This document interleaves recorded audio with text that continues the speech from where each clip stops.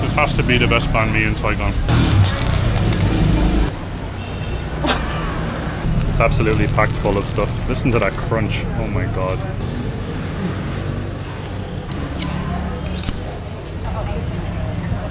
My god, you guys. We're at one of the busiest banh mi places in all of Saigon. And we cannot wait to try it.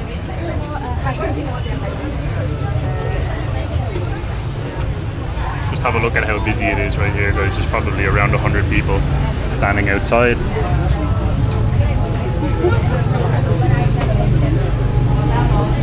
Very, very excited to kickstart this food tour with the famous banh mi Huynh.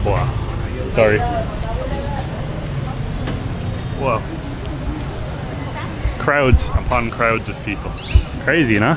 Wow, yeah, but this place here is only for picking up yourself. Over there is from the same bakery a grab pickup that it has the same amount of people waiting there. And there's also an inside which is also full. So yeah, I'm very, very excited to be trying this banh mi.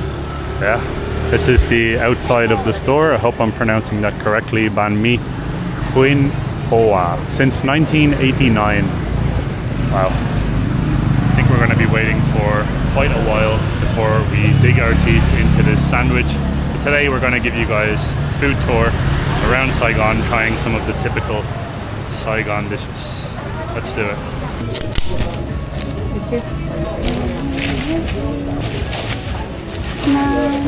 Oops, I'm sorry. Oh. I got the goods. Luke is waiting inside in the AC, of course. Gentleman that he is. Hello. We got the goods, and there's also the greens that you can add on top of your banh mi. By the way, a little bit of a wait. I think like 20 minutes or so it took. It's okay. Yeah. But there's an insane amount of people queuing outside for it. So, and there's no variation to this, by the way. You can just like, this is the banh mi that it is. There is no, I want this or I want that. It's just, that's the banh mi. And then you can come here beside it basically. And I think we can order some drinks. Do you want to have something to drink maybe? Something cold to drink maybe, yeah. What do you want? Maybe orange juice or something. Orange juice? Sure. Look at the size of this thing. Oh my god.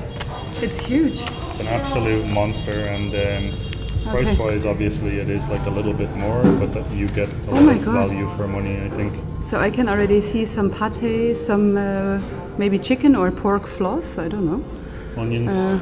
Onions, and there seem to be like, below there seem to be some sort of sausage. Do you want any greens? Or? I think I'm gonna just. Are you gonna raw dog it? Oh my god.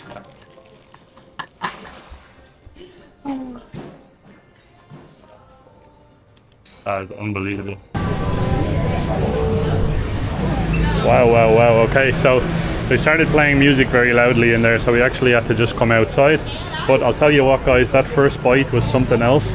I still have the entire banh mi left to try, and I haven't actually really even gotten close to the ingredients yet. And just have a look over there. You can see there's probably around 100 grab drivers, and they are all dealing with the different grab orders right now from this place. And there's also a queue. Sorry. All good. Crazy, absolutely crazy queue. Right, guys, I managed. Oh, thank you so much. Come on. I managed to put some greens onto my banh mi as well, and I'm so excited. This is a huge portion, by the way. I think one of them would have been enough for the two of us. I don't know if you can see the size of it, but it's like, it's massive. It's so big. Ridiculous. I don't even know how to take a bite out of this in order to actually also have some of the ingredients and not only bread.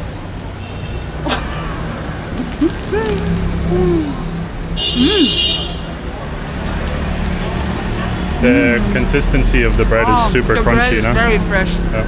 That's so nice. Oh my god. Can you see how much stuff is in there? It's literally like the size of my... It's bigger than my head, probably. Yeah, it's absolutely packed full of stuff. Listen to that crunch. Oh my god. It's like squeezing out on both sides, basically. It's so good. Oh my god.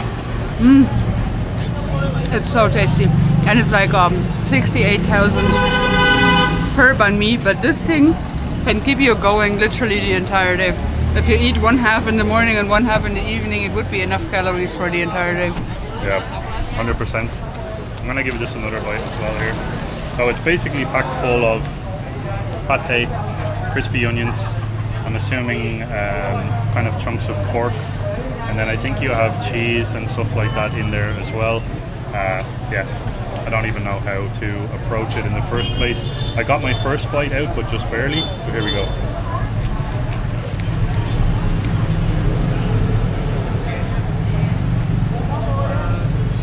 That was ridiculous. My jaw actually cracked opening trying to eat this. Have a look.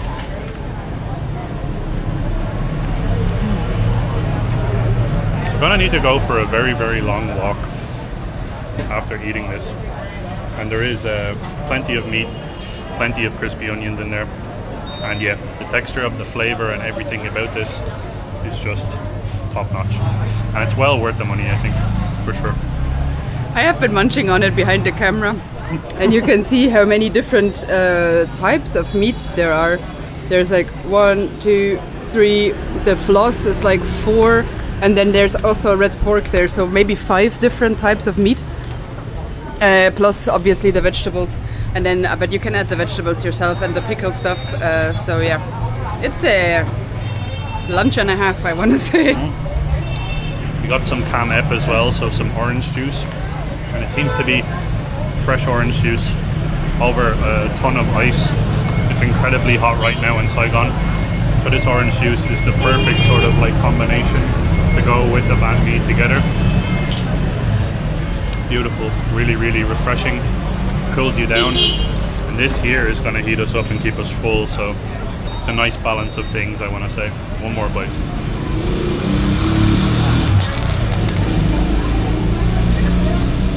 Oh my god. This has to be the best banh mi in Saigon. And if it's not, I don't know what is.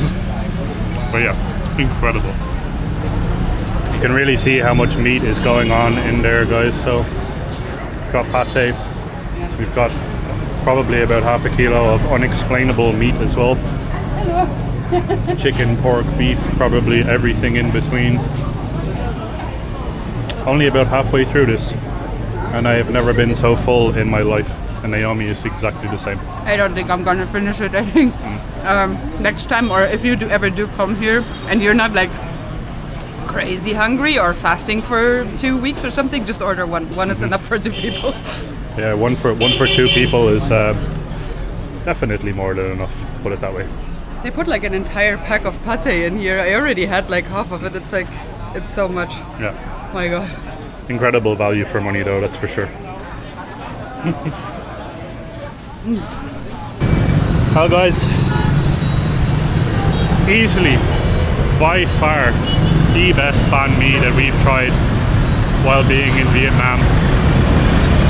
Unbelievable. Cost wise, it was expensive, okay? Over 60,000 dong. But you're getting the equivalent of like 3 banh mi sandwiches in one, genuinely. And neither of us were even close to finishing that sandwich. It's unbelievable. And I think I'm gonna be full, and both of us will be full for a very long time. So what we're gonna do now is actually just go for a long walk in the midday heat and try to burn this off before we bring you to get some more food. Yeah, that actually never happened. It's the very, very first time a dish has ever defeated both of us. Usually they defeat me, but not Luke. And yeah, super, super good start to the Saigon food tour, but I do feel like Saigon already defeated us, I have to say. Very, very tasty though. Well guys, the streets of Saigon are fully alive right now. There's plenty happening, even though it is 2 p.m. in the day. The sun is quite literally at its hottest. There's still plenty going on. Plenty things happening. People are out having food, enjoying their Saturday. It is Saturday, by the way. The next up on our list we're going to try the famous broken rice dish, which I believe is called Kom Tam. Now, I could be saying that entirely wrong, but we're heading to a place that seems to be pretty recommended locally to try the broken rice dish. It's going to be our very first time trying it. We've had banh mi before, but that banh mi really blew our socks off. I'm telling you, it was the best one that we've ever had. And now, let's see if we're going to enjoy the famous broken rice dish, if we don't get hit by the mad scooters of Saigon. Oh yeah, traffic is pretty crazy here, not gonna lie. Yeah, it's something else. Although it is relatively quiet in this area right here, it's nothing compared to the main busy intersections of this city, I'll tell you that much. I have to say as well though, it's nap time right now. So it is, yeah, true.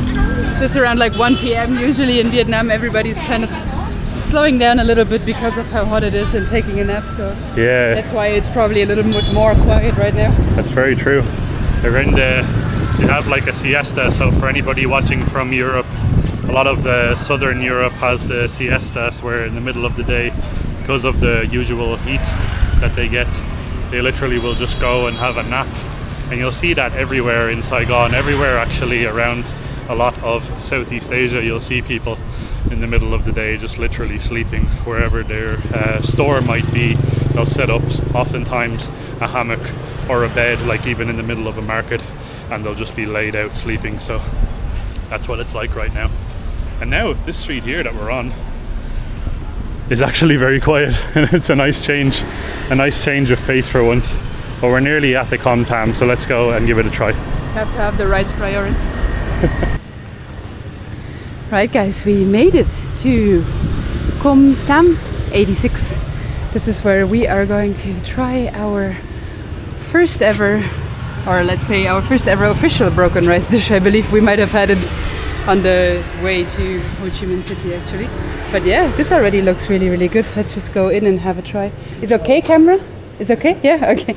Come on. Oh wow. What a cool place. Pick a table. Xin chào. Yeah, this one or this one? This one? Okay, come on.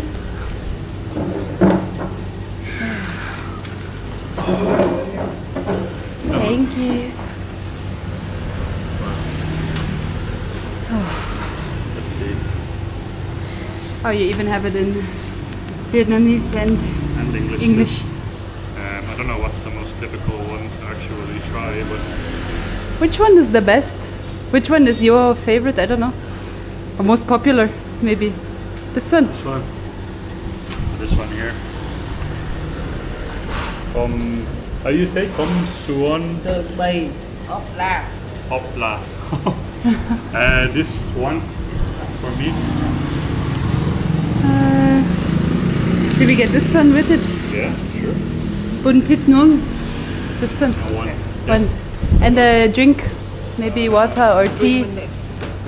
Cha da, maybe. Have cha da. One and one Coca-Cola. Come on. Sounds good. That was easy. Very easy.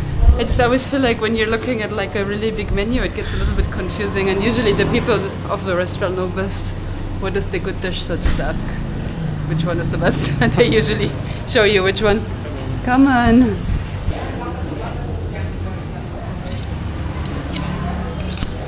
Okay guys, I have my weapons, I have my broken rice, and now we're ready to dig in, I think. So, looks really good. We have a fried egg here on top. You have what seems to be some beautiful looking pork. You have this stuff, which I'm not too sure what that is actually, but it has like a stringy consistency. And then you have what seems to be like the Vietnamese kimchi style here. And then you have some cucumber and tomato. So let's see what we can do with this little dish here. So I'm gonna take my spoon.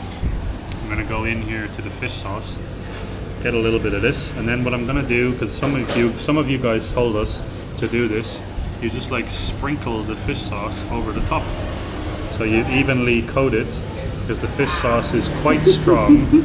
So you just have to basically just give it a sprinkle over the top, and then it's evenly coated. beautifully distributed over the dish. So I'm gonna go in, grab some of that beautiful looking pork, grab some rice, and give you a taste of broken rice or com tam.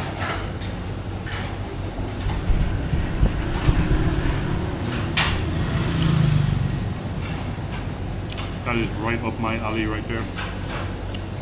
Good flavour to the pork, like a barbecue type of flavour to it.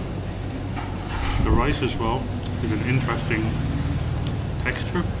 I guess because it is broken rice, it's smaller, so like the grains of the rice are sort of broken down into smaller pieces than a typical grain of rice. I'm gonna give the egg a try here too. It looks like a pretty much perfectly cooked egg, just not runny on the inside. Usually I like my egg to be a little bit runny on the inside, but I'm gonna put it down. I'm gonna try that with some of the rice as well and see how it is. Looks absolutely fantastic. Yeah, this is good. The tip with this here, to take some of that and sprinkle it over the top. That's a winner right there, because you don't have the overwhelmingly salty taste from that fish sauce. It's just a little bit over the top. This is really, really tasty, I'm telling you. Fantastic. Alright, you guys. So, my dish kind of seems to be a noodle dish. So, Huynh, the typical Vietnamese white noodles, which I believe are rice noodles. You have some of that pickled vegetable here on the side, and then you have sort of mixed type of meat. So some of it is the ground pork type of a meat, and some of it is sliced pork. And then you also have loads of greens on top, which look really, really tasty. Now, I have to say I'm not a big fan of that fish sauce, so I'm not gonna sprinkle that over top, but this would probably be the place where you would sprinkle that the way it looked it. I'm just gonna go in and try it the way it is. Oh yeah. That sliced pork is beautiful. It's very tasty. And then you also have loads of these sort of small peanuts on top sprinkled over it, which give it a really nice sort of crunch. Super, super tasty. Also want to try the ground up pork, which is sort of made into this little meatball of wonders. Oh, this is really beautiful. It's very tasty. Not too salty, not too spicy, just kind of beautifully balanced. Now, of course, Naomi wouldn't be my name if it wasn't for me putting this stuff on top of everything. Shut out. It just came straight out. I think something was stuck in it. I tried to just squeeze and nothing came out, so I had to squeeze harder, and then it just went PAM! Anyway, now I have enough sauce on my noodles. Oh yeah. Look at this beauty. The beauty. I cannot get any of the noodles on my fork. Come on. I'm talking about how beautiful you are. You don't want to come to me. Oh, sorry. Stealing some of Luke's cucumbers to chase the spicy sauce. Now it's nice and spicy. Perfect. I love it. Fantastic, guys. Very, very happy with this. And I'm gonna definitely dig in. I love this. Sprinkling this over the top, it really changes the whole sort of dynamic and the flavor of this dish too. And if you are wondering where we are, as we said, it's Com Tam 86. The plant is actually blocking the name, but you have everything kind of on the menu here as well. So whole variety of different types of broken rice dishes, and obviously noodle dishes too. Fantastic. And this place also seems to be a lot more sort of local than the previous place, because I kind of felt like the previous place, as amazing as it was really, really worth it, but there were like no Vietnamese people inside. It was all Asian and Western tourists, sort of, kind of from the vibe that I got. And this here seems to be a lot more local, and probably the flavors then also a lot more local, I want to say. Really good.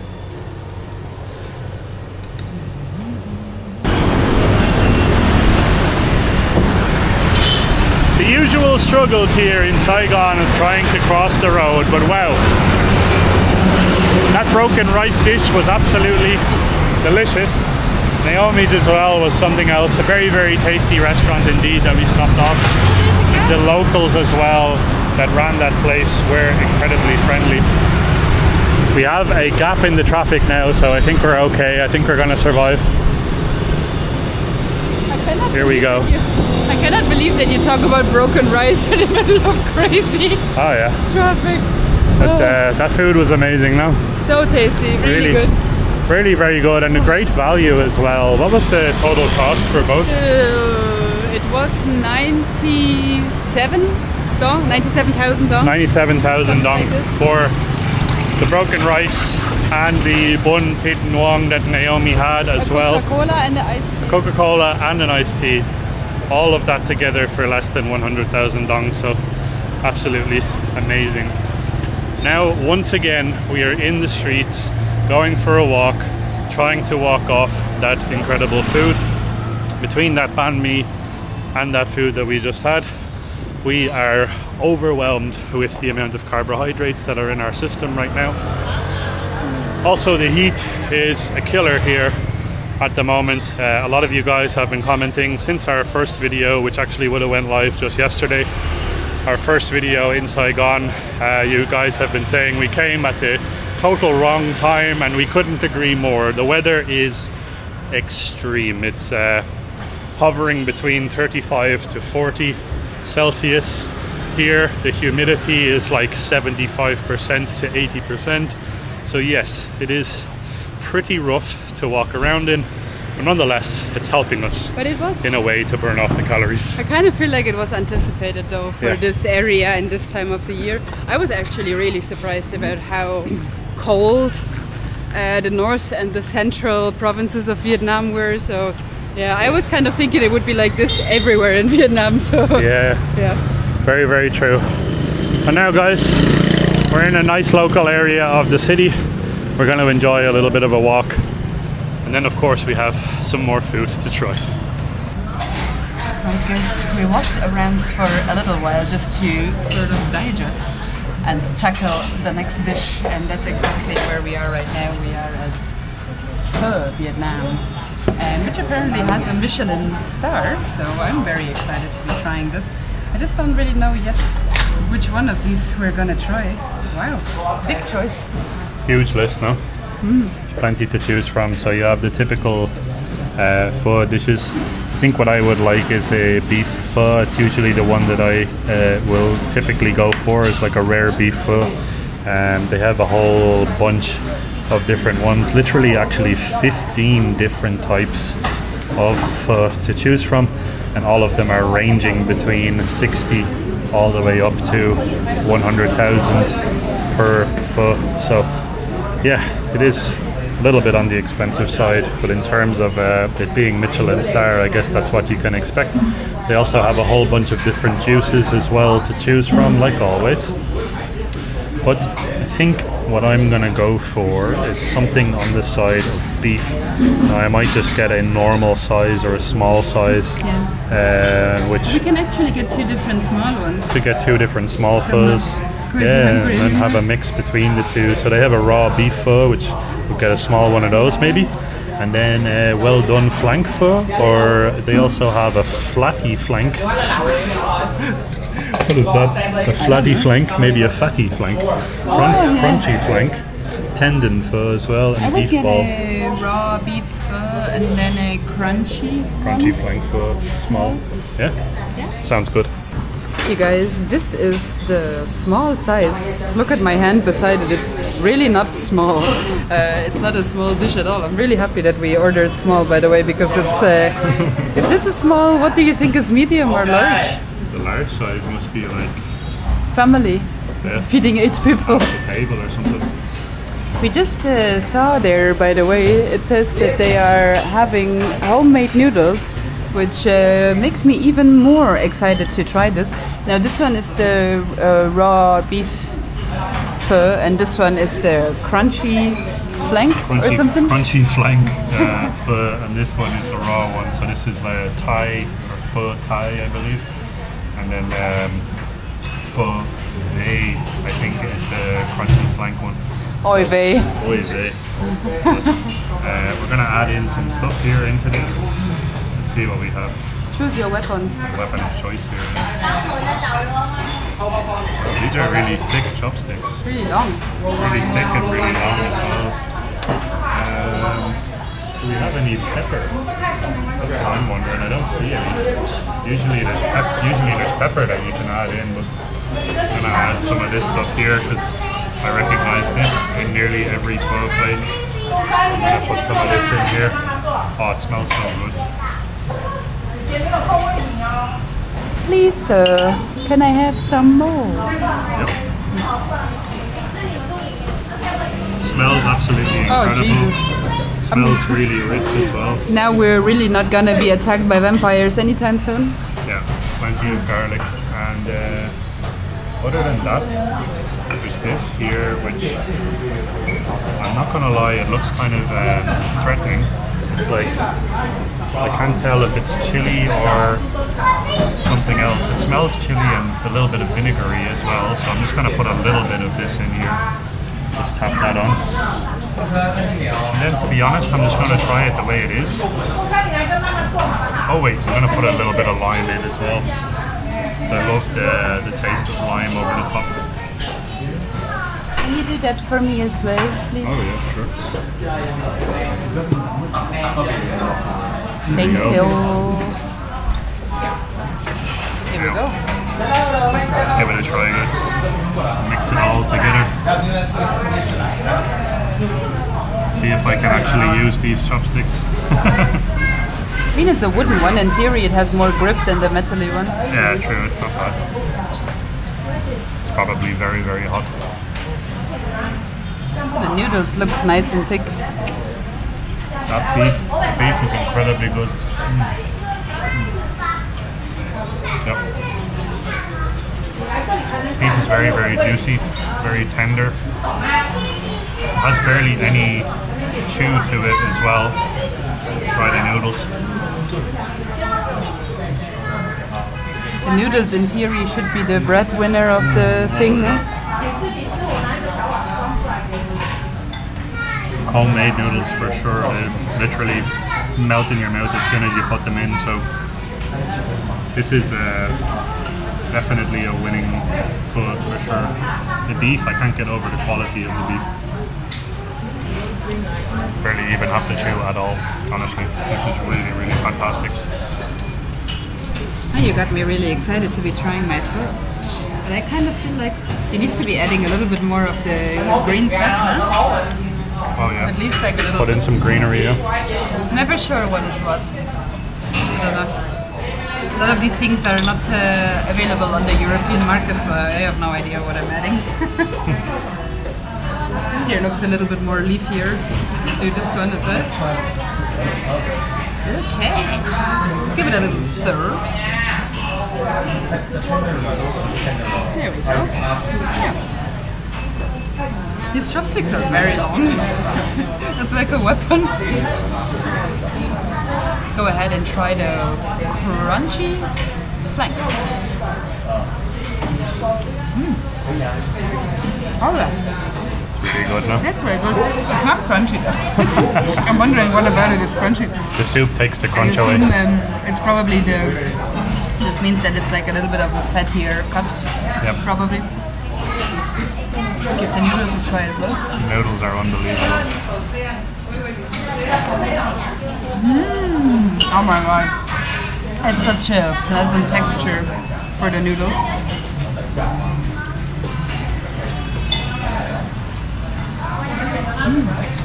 Oh yeah. I do feel like the noodle is definitely the part that makes the difference. Obviously the meat is very high quality, it's very, very tasty meat as well.